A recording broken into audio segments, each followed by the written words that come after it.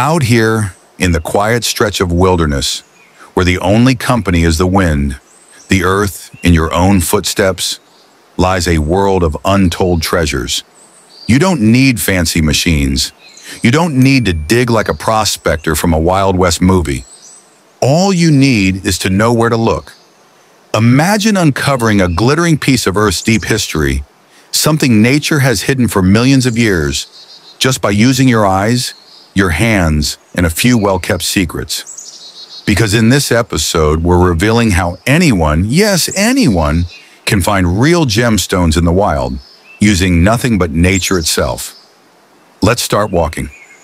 The best places to begin are the forgotten edges of the land. Riverbanks, eroded hillsides, dry creek beds. These places are nature's conveyor belts, revealing layer after layer of what lies beneath.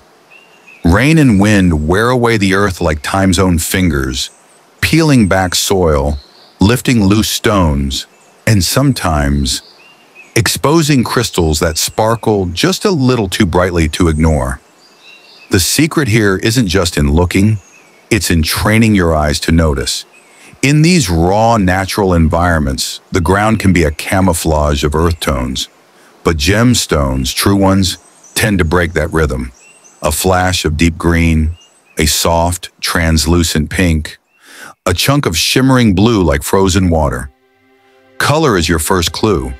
Not the artificial shine of plastic, but the natural glow of mineral life. Quartz may appear milky or clear.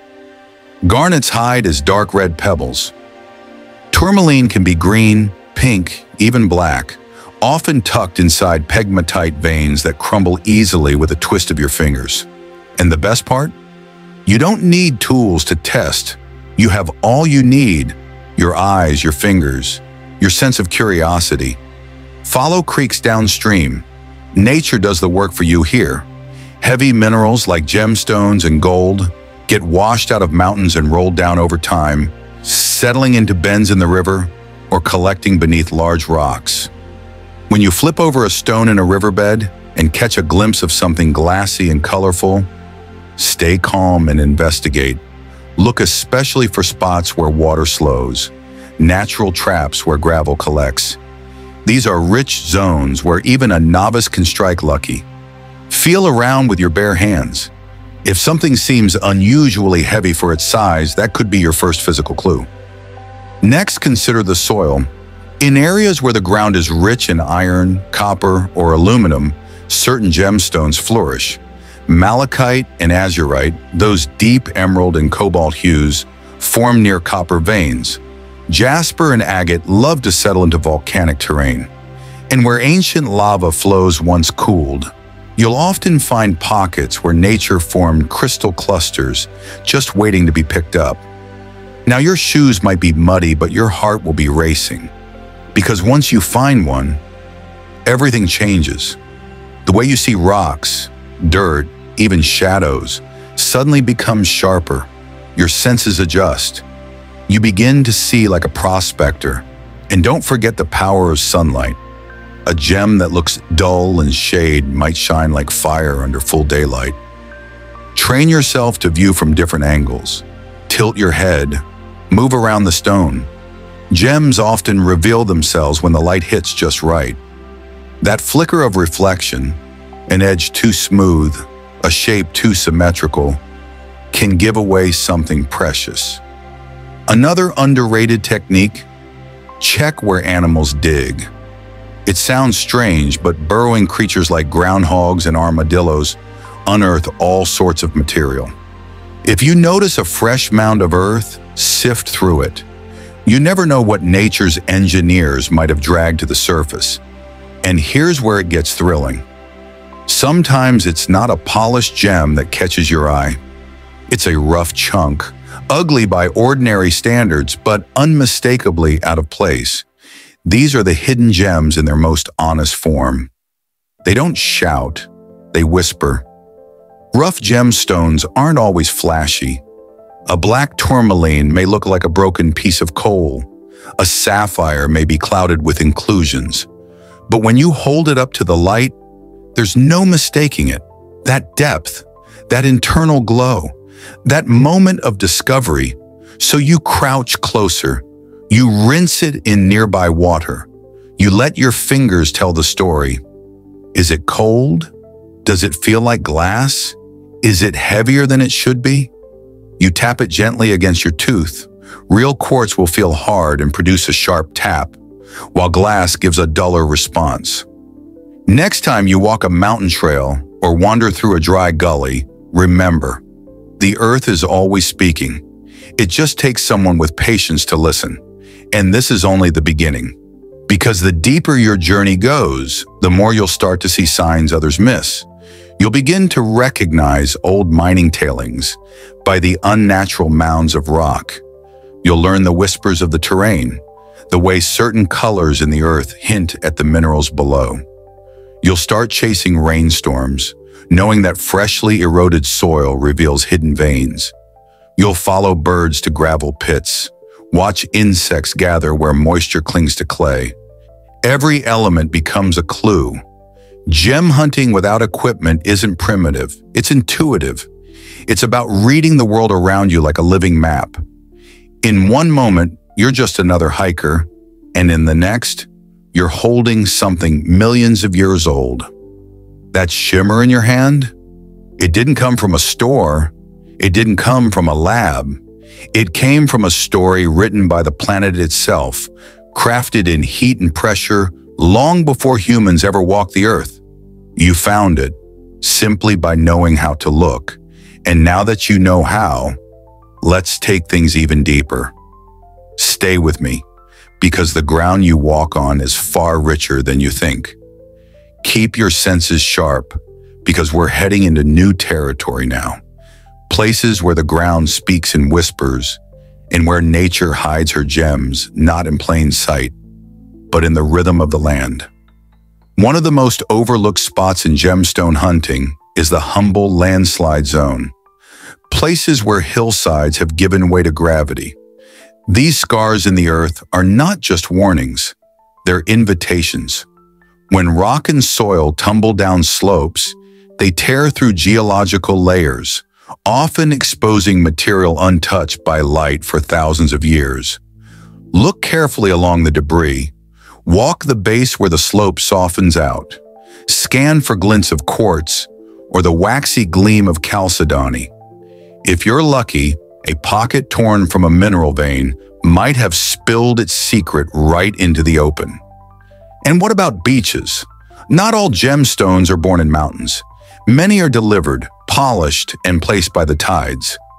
In certain coastal regions, pebbles of jasper, agate, even peridot roll ashore like forgotten relics. The ocean, ancient and restless, grinds them smooth and leaves them sparkling in the sun. Dig a few inches below the wet sand where the waves break. Sift through the gravel with your fingers. What you're looking for isn't size, it's texture. Agates often have a waxy feel. Jaspers are smooth and solid. Sea-polished garnets can show up as deep red beads among the gray. Tide pools can also be hiding places. The receding water sometimes tucks gemstones into crevices between volcanic rock. It's almost as if the sea herself leaves little treasures for those patient enough to kneel and look. Next, shift your eyes toward the dry, toward desert washes and arid landscapes. These regions are often old volcanic fields, where pressure and heat once shaped crystals beneath the surface. When the rain finally comes and washes away the dust, you're left with a gemstone hunter's playground. Walk in early morning or late afternoon. That's when the sun casts just the right angle to make hidden gems gleam. The heat may be high, but so is the payoff. And when you're exploring old paths, especially ones near historical sites, be mindful of what's beneath your feet. Ancient trails were often carved through mineral-rich zones. You may stumble across a forgotten outcrop where opal once grew, or a hill of discarded gravel rich with beryl fragments. Now here's a strategy most people overlook. Follow the wildlife. Bees, for example, are drawn to clay-rich soils, especially where moisture rises from underground springs. These same spots can host clay-bound gemstones like turquoise and chrysoprase. When you see bees collecting near an earthy bank, take a closer look. The soil might be telling a very different story. Also, observe the plant life. Some plants thrive only in specific mineral-rich conditions. Known as indicator species, they grow where certain elements accumulate. For example, wild grasses sometimes flourish over iron-rich terrain, exactly the kind of ground where garnet or hematite might be found. Keep a notebook. Document what grows where. Patterns will begin to emerge. And let's not forget about the forgotten gravel pits.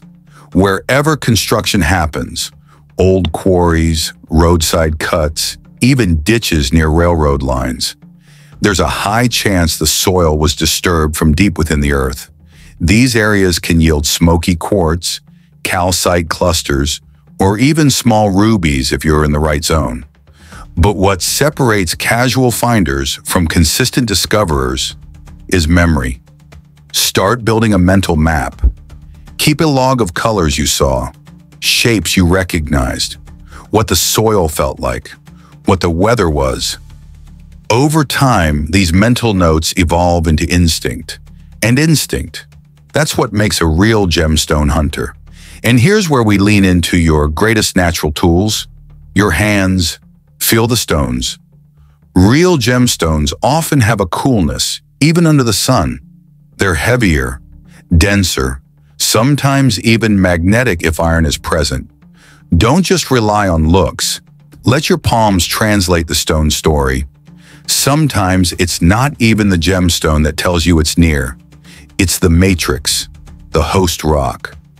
If you find feldspar, quartz, and mica together, you're likely near a pegmatite vein, which often carries aquamarine, garnet, and topaz.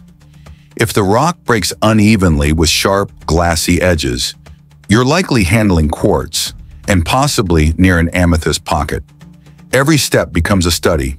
Every pause, a decision. Now, what if it rains? Good. Rain exposes, cleanses, reveals. Go back to the same trail the next day. You'll be amazed. A crystal that was buried yesterday might now be exposed and gleaming. Muddy hillsides shed layers. Streams run clearer. You can see the bottom gravel sparkle like it's been stirred by time itself. Let's talk color again. Sometimes gemstones hide not because they're rare, but because their colors don't shout. Smoky quartz, for example, looks like dirty glass, but when held to the sky, it smolders like fire in a storm cloud. Serpentine has an oily green sheen, almost moss-like. Amazonite hides in granite boulders like turquoise trapped in snow. Train your eyes to see quiet color, not just the bright, and always trust the odd one out. If you're sifting through pebbles and one catches your attention without knowing why, trust that feeling. Intuition is your guide.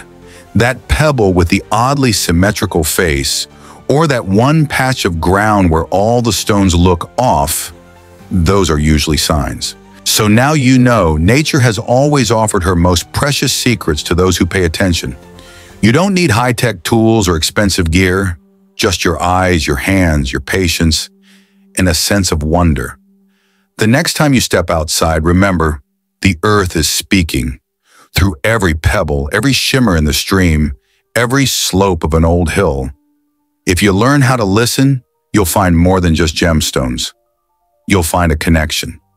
Thank you for walking this journey with us.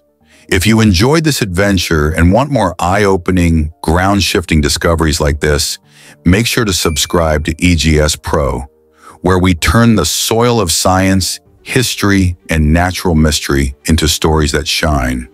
Until next time, stay curious, stay grounded, and never stop exploring. EGS Pro, unearthing the extraordinary one stone at a time.